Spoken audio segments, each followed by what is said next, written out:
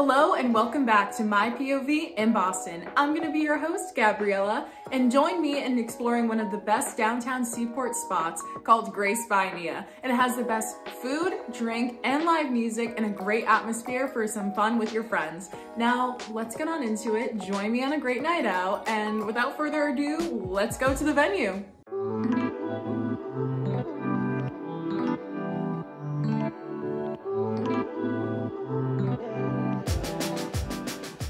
Alright guys, let's jump right in. So Grace by Nia is located at 60 Seaport Boulevard, 3rd floor. They're closed Monday and Tuesday, however open every other day of the week. If you are commuting there by train, you can go ahead and just take any stop available near the Seaport area. It is a very walkable area within the Boston city as a whole by Green Line, Orange Line, but if you are driving in, there is some street parking available, and the one Seaport parking garage brings you right to the entrance of the building. They do not have coat check, and reservations are strongly suggested, and they can be taken up to 10 guests, and this is great for if you want to go see more of the live music aspect or just to enjoy your dinner, so you can already plan out where you will be seated at the venue. There is a 48-hour cancellation policy and a $20 per person cancellation fee if not canceled within 48 hours. Lastly, reservations for guests under 21 is 9 p.m. and guests under 21 must be done at 10 p.m. Bar seating is first come first serve and does not require a reservation, and an entertainment fee will be applied during dinner hours based on seating location. This is just for the final check, the entertainment fee for the band, $10 to the bar, and $25 for stage tables. There's no entertainment fee for brunch and no entertainment fee after 11 p.m. and there is a 2-hour seating limit. So let's go ahead and jump right in. We are already looking at such a beautiful venue. Look at this stage area. I mean, oh my gosh, like the big Grace by Nia sign and the menu. Let's get into the menu and all of the different things that they have to offer. Now, the opening act is where you're going to see a lot of your appetizers here, and over here at the main attraction is a lot of your entrees already, and the side shows are all of your sides. It is such an interesting and dynamic menu of a lot of things that I have never seen personally before being in the Boston area. They have such a nice ambiance with these little candles, and then the cocktail menu as well. They have cocktails in coupes, free spirits, champagne by the bottle, taps, beer, and bottles and cans. So a very wide variety for anybody that you would be dining with. Personally, I went with the Gimme S'mores, the Belvedere vodka, and the cream, and it came with a marshmallow that they ended up roasting with a little torch that I thought was absolutely so cute. And it had a really nice chocolate graham cracker rim, so I thought that was awesome. And the setup for the band in anticipation waiting for them, I'm telling you, was such an exciting experience. It gave me the feeling of waiting for one of your favorite concerts to start, and I was sitting there just anxiously awaiting, drinking my little drink, and you can see me just being like, oh my god, it's so good, this is awesome and amazing. And just looking at all of the decor as well, like the palm tree aspect poles and the lighting, I mean, definitely the interior design of the place just gives you the feel that you're being taken care of. All of the staff was so accommodating as well and nice. It makes you feel like you're really getting what you are paying for at this place. A nice bougie night out, great vibes and experience and ambiance. And then the band started coming out and setting up and getting ready, and I am telling you, I got goosebumps waiting for them to come out.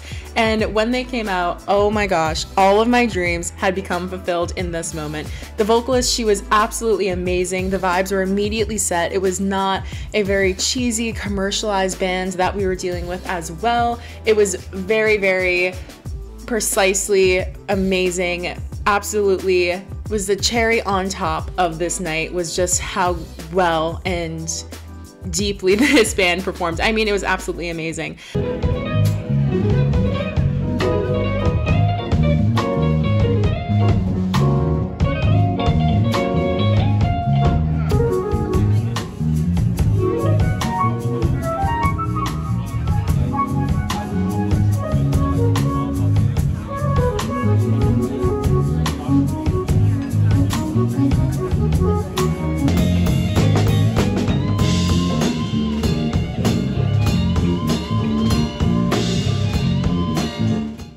And then I went ahead and got my appetizers.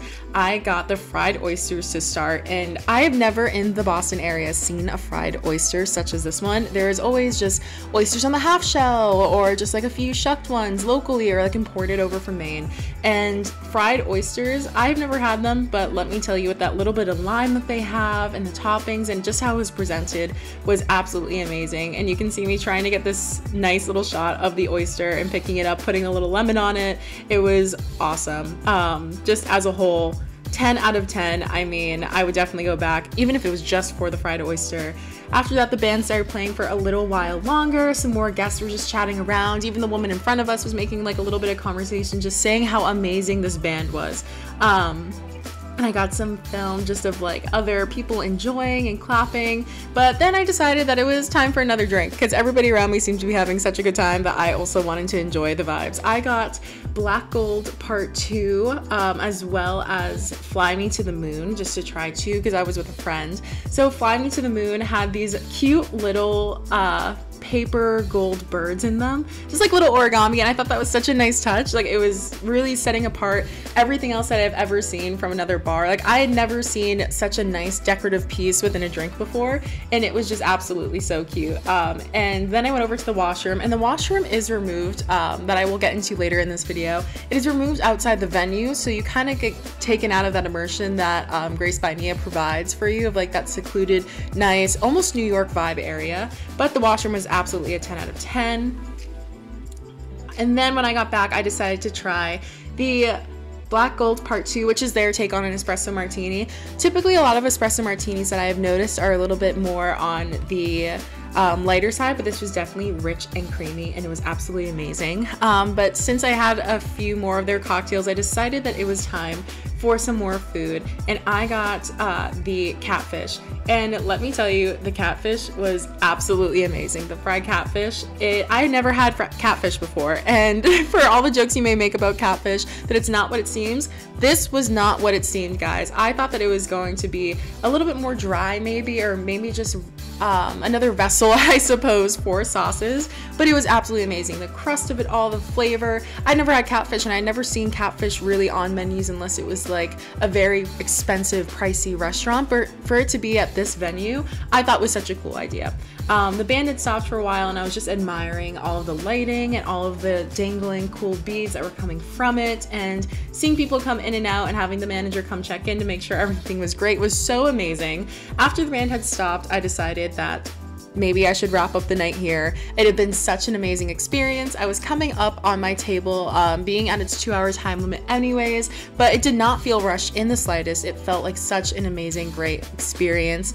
I had absolutely no complaints, and it felt like such a perfectly planned night, and that was the allotted time that I got all of my experience and really enjoyed myself and got to relax and dine. As I was walking out, I noticed that they have TVs, so even if you are over in the dining room area, you can still get to experience on some level, even if it is through a screen, the band, and it was just so amazing. I ended up heading outside and looking outside, and there's a bunch of things in this complex as well at 60 Seaport Boulevard. There's bowling, there's other restaurants as well, but when I tell you, there is no better place to be on a weekend night or a Friday night with your friends, experiencing such great live music, great attention to detail, great vibes, and just an amazing staff to cater to you, and amazing food, unique food that I have not seen anywhere else in the Boston area done so right. Grace by Nia immediately has become such a favorite place of mine to go, a repeat offender on my list of places I take my friends, and just a must-see in the Boston area. I highly recommend this place if you are going anywhere. And yep, voice over Gab is out, and let's go back to Gab in the moment to round out this video. The restrooms are right outside, and this complex has a bunch of restaurants, and the movie theater is really great. They're currently showing Mean Girls, and I've heard Mean Girls is really great, but this is the outside of it. This has been such a fun experience. Inside is completely magical. It's transformative. When you walk out, you get a little bit removed, so there is that, but it's been great. All right, guys, let's go ahead and recap that night, but also, are you surprised to see me again? So immediately as we walked in, we had such a warm welcome by the host. I mean, it felt like I was saying hello to a friend for the first time, making casual conversation as we were walking in just about the venue and everything going on. They even told us that it was the first time that band had ever performed at the venue. And you guys saw it. The band was absolutely outstanding. The server was amazing, gave us such great recommendations. I mean, the espresso martini was outstanding. It was so creamy and so good, and the whole night felt easy. It felt like we weren't being rushed, and it was such a good atmosphere and time. Even the people around us were so nice and considerate and just a fun vibe. If you're looking for somewhere to go and need just a night out of relaxation, fun, great atmosphere, and amazing music, I highly recommend going to this place. Just make sure that you make a reservation in advance, you know everything that you're walking into, check out the band beforehand, and make sure you get your seating correct if you do want a table over by the stage area, or if you're just looking for more casual dining, or just a night out at the bar. But what a great experience. Thank you guys so much for coming with me to my POV in Boston. If you like this video, go ahead and comment and subscribe down below and tell me more what you want to see in Boston. Make sure to keep an eye out for all the other amazing hosts that we have coming up, and maybe even go ahead and say hello to other Boston Gabby for me. There's 2 of us. So again, if you like this video, go ahead and subscribe to the FUAME Network, where we give you the best and original local content where you work, live, and play. I hope you have an amazing rest of your day. Thank you so much again, and I'll see you next time. Bye.